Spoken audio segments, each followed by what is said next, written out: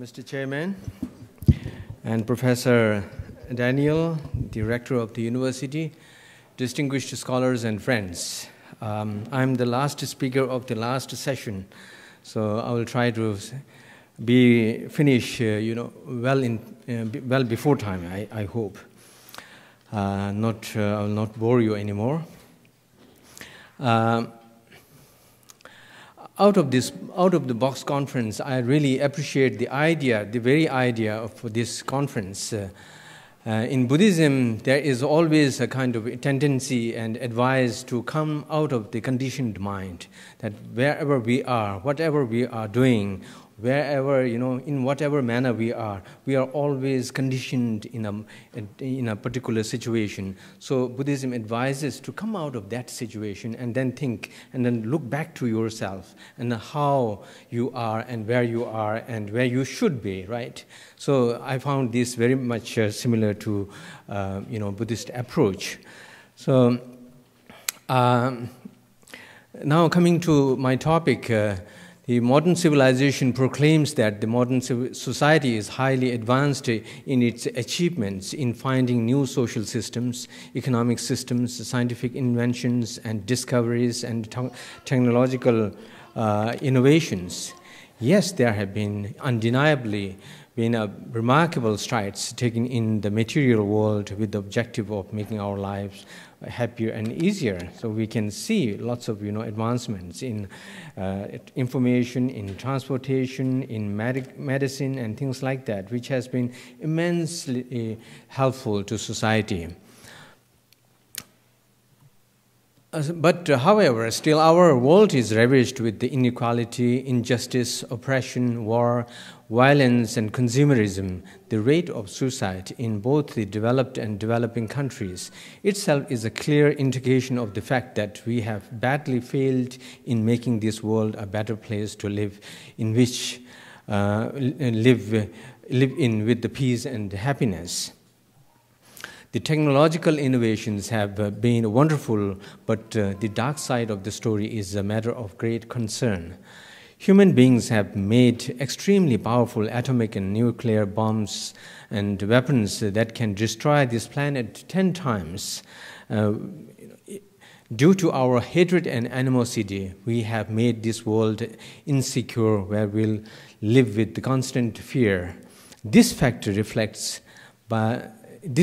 reflected by the magnitude of scale of the military expenditure that we made at the global level. So if we look into this, the expenditure that we make, then we will understand where we are. The global military expenditure in recent years stands at over $1.6 trillion. It's wrong. It's $1.6 trillion in a year. There has been a steep escalation in the military expenditure since 2001.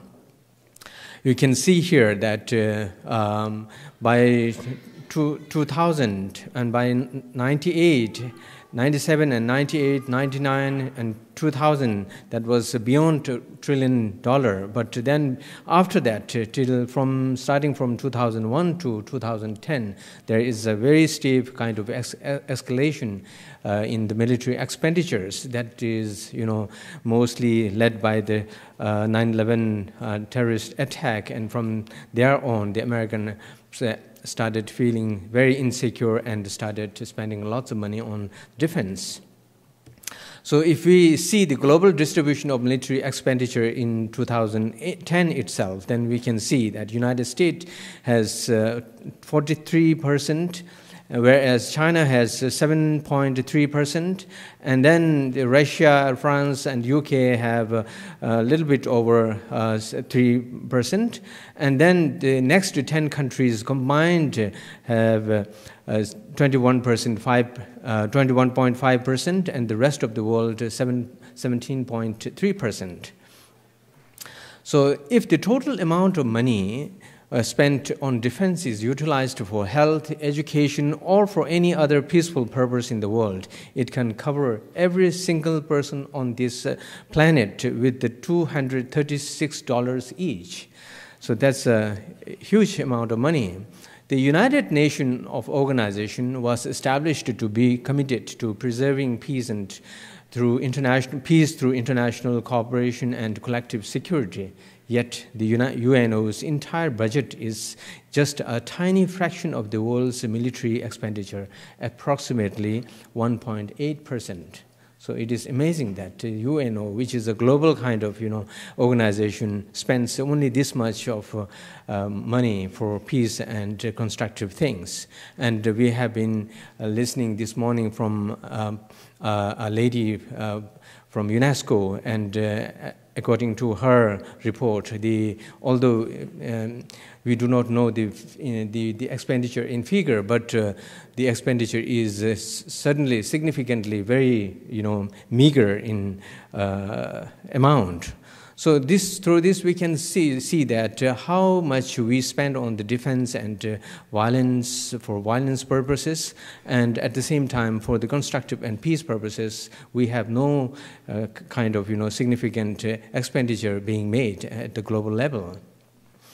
While we have Defense Ministry as one of the most prominent organs of the government in every country, strangely we have no Ministry for Peace. Perhaps in any country around the world. I say perhaps here because I have not seen every country. There could be one, I hope. This itself reflects a significant fact that the world culture is dominated by violence with a deep sense of fear and insecurity. The two economic systems, namely the communism and the capitalism, became the foundations of different political and social systems of modern world. Communism, although driven by good motivation to bring equality in society, not only failed to yield expected result, but brought hatred and injustice instead in the society. The main reason behind the failure is that the propounders of the view of communism and its leaders failed to trace and address the very source of equality.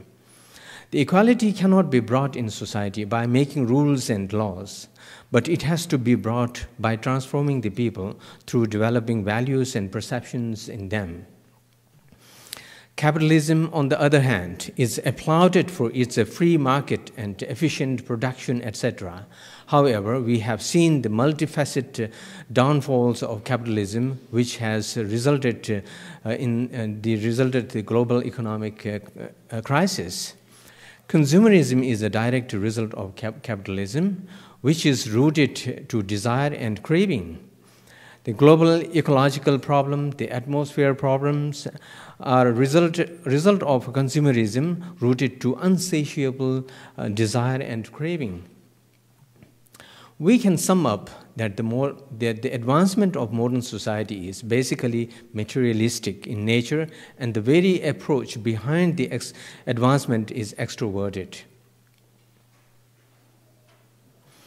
Here I would like to emphatically state that the modern civilization has neglected the importance of the inner world, the mind, which is the ultimate source responsible for every positive and negative action that in turn are responsible for happiness and suffering respectively.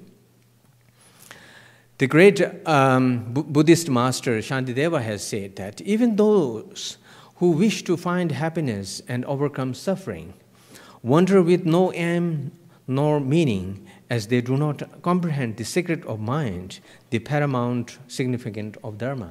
So here he's saying that everybody wishes to be happy and does not want to be suffering, but they cannot accomplish this since they do not comprehend, they do not understand the secret of mind, that they could not go into the very level of the mind where they need to act. If they want to make themselves happiness, then they should be making effort at the level of mind, and then avoid the suffering at the level of mind. So avoiding this very stage at the very beginning, so people make mistake. And again he says, no, dharma means the general phenomena, yes. So again, he further says that although wishing to be free from suffering, I find this very strong message. Although wishing to be free from suffering, they run towards suffering and suffering itself. Although wishing to have happiness, like an enemy, they ignorantly destroy the happiness. So we can see the terrorism, any kind of bad deeds in the world that happens with the violence and the murder and theft and dacoits and any kind of work that we see. The people who are engaged in those activities, they are actually looking for happiness, but they are involved in certain actions that will eventually, invariably bring suffering at the end, because they do not understand the relation between the causal mental state and the result state. In the perspective of modern civilization, craving, hatred, desire, ignorance, etc. are inherently associated with our lives, and their existence is never questioned. Thus, every system of modern society is built either on one of them or on many of them. However, according to Buddhism, these mental entities are identified as afflictive mental phenomena which are responsible for every negative action that in turn invariably brings suffering. So we have to come out of the box of the thinking culture that problem can be genuinely solved with the materialistic and external approach. Genuine peace, happiness, and prosperity can be brought only with the materialistic and external approach. Mind and mental phenomena do not need to be taken into account, bringing peace and prosperity in the society. Ignoring the fact that the mind and mental phenomena are responsible for every negative and positive action. So here on, we need to develop a new perspective that the failures and the problems of modern civilization is due to ignoring the inner world, the mind and the mental phenomena. The fact that the mind and mental phenomena are responsible for every negative and positive action, which are in turn responsible for suffering and happiness respectively, that the balance must be maintained between material world and the inner world. I do not undermine and I do not reject the development of a materialistic world, but we must keep balance between the material development and the inner world and inner development. So Buddha has identified the negative mental elements as the origin of suffering in his first discourse at Sarnath, while demonstrating the cause and effect of samsara, the cyclic existence. According to Buddhism, the afflictive mental elements are destructive in nature. When anger, for example, arises, first victim is not the target of the anger, but the person in whom the anger is arisen. So it destroys the tranquility of the mind of the person in which the anger is, arisen. It disturbs his mind. It disturbs the rationality of the mind and distorts the perception of the object. While a person is angry, during that period, whatever the person perceives, he perceives in a very distorted manner. He cannot see the object in a right way. He cannot see the object or either it is object or it is a person or it is inanimate object, whatever they are. The angry person would not be able to see in an unbiased manner. It would be totally biased according, depending on the degree of anger that he has. If he has a very high rate of anger, then he would not be able to perceive anything unbiased manner. In an unbiased manner, it would be totally in a biased way. So that destroys the perception and destroys the tranquility and the rationality of the mind. So therefore, the very first victim of the anger is the person himself or herself. But unfortunately, there are many people many thinkers and many, people who advocates that anger to some extent is justifiable, that even aristocrat has said that anger to some extent at the right time and the right, context, the anger is justifiable and anger is required. So anger, whenever anger comes, it distorts So the person is victimized to the extent that it destroys the person. So there are again some people that feeling and saying that anger gives energy to person, but in fact that is not a proper Of course that gives a force, but it is totally a negative force. So that destroys the whole person, the mentality of the person. So therefore, anger is one example. Okay, I thought I have 30 minutes. Okay, so I will speed up. In the timetable, it is given 30. Okay, yes, please. Eventually, its impact is seen on other persons and other atmospheres. Since the mental factors are extremely important, Buddha and the following Buddhist masters have extensively elaborated the system of mind, which include categories of negative, positive, neutral, mental entities. Each of these has a long list of mental entities. Again, each of these which are within the list are explained in great detail with the individual characteristics, the mode of originations, the environmental factors, and the causal factors under which circumstance they come into existence. Their impacts on the mental and behavioral attitude. The various methods of confronting the negative mental elements are extensively demonstrated with the different levels of evading them in the beginning and subduing them and then reducing them and then finally eliminating these negative mentalities. There is extensive account of positive mental phenomena like love, compassion, generosity, patience, altruism, and so forth, providing detailed instruction to cultivate them through meditation.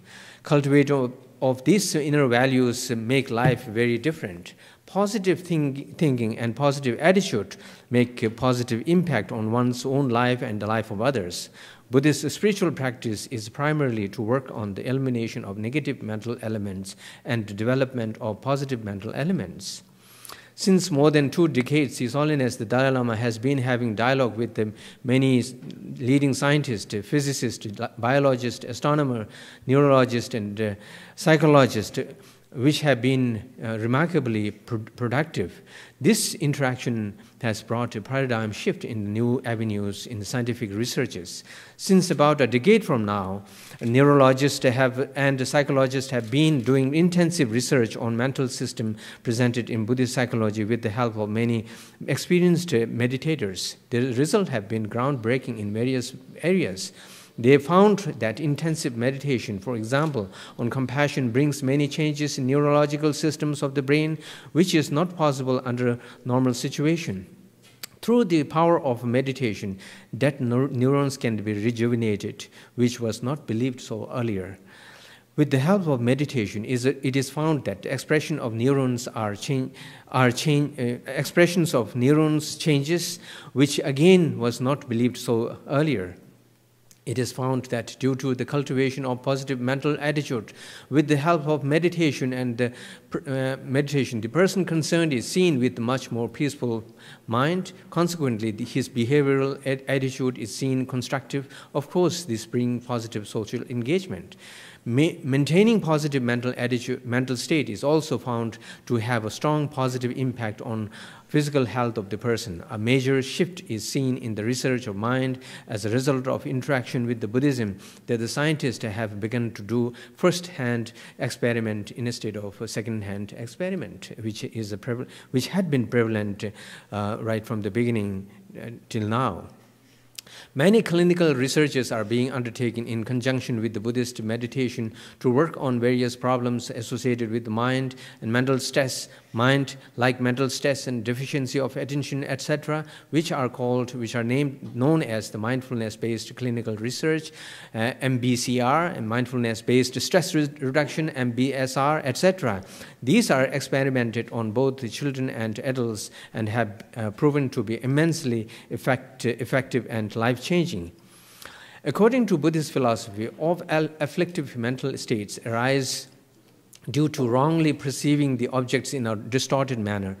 Common beings do not perceive things as they are. Therefore, there is a big gap between the reality and appearance of object. In Buddhist philosophical view, every phenomena is dependently arisen and is empty of essence. They do not have a substantial status of being inherently existent. However, they appear to common beings as independently arisen and truly existent. Because things appear as truly existent, which is a fabrication, inappropriate attitude develops, and thereafter hatred and aversion are developed towards the object which appear to be unattractive, and desire and attachment are developed towards attractive objects. Thus, on the basis of these mental states, all rest of the afflictive mental states like anger, egoism, jealousy, etc. arise. Following the negative mental states, actions are performed which invariably brings suffering. Thus, according to Buddhism, suffering and happiness in individual life or in a society are driven by the action of the people, and their good and bad actions are driven by their positive and negative mental states. Hence, mental state is the ultimate origin of our action, which decides the constructive and destructive elements in life and society. Therefore, we must pay attention to the significant role of mind in our life. Modern education system must include the material related to mind and values and moral education. There is a need of fundamental change in our education system. Education system in the sense that we need to bring fundamental change in the content of the education, and then we need to bring change in, as the discussion was going on, the quality of the teacher. Because in the modern society, the quality of the teachers are the publications and the articles that they have produced in the refereed journals and things like that. But the nature of the person, how much compassionate the person is, these are not taken into account when the teachers are selected. And so therefore we need teachers who can transform the younger generation, their students, who have that kind of capability, who can bring this kind of transformation within this student. And therefore, these two elements, the analytic mind, the wisdom, and at the same time a good heart, teacher is necessary, which can transform these two things, which can transform wisdom to the student, and which can transfer the good heart to the student, and then transform the student in a very holistic manner. So this kind of change is required. Once we have this kind of teacher, then we can definitely establish a very good relation between student and teachers. With this, I stop here, as there is a lack of time. I did not, expound many of my points. So I would like to stop here, and if there are some questions, I will.